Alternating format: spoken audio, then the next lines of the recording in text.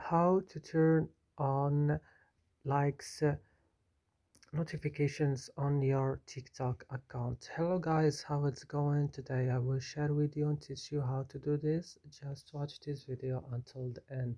So let's start. First, you just open your Instagram account and you will come directly to your profile page. And on your profile page, you will click here on this three line.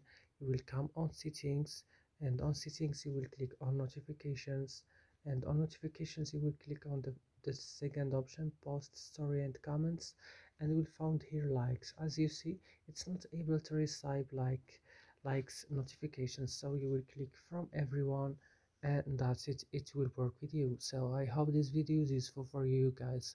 Don't forget to like, also subscribe in our channel, and see you next video.